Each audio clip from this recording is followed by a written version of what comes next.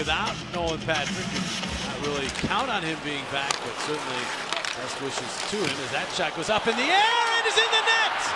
The shot from the point bounced high in the air. Hart didn't know where it was, and it bounces in, and the Leafs tie it at 1.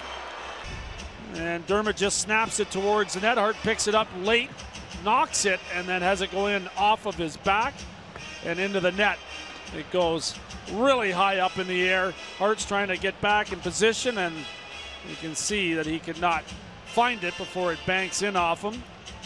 Whereas pointing at Dermott, it will be Dermott's goal. There was a attempted swing at the puck on the way to the net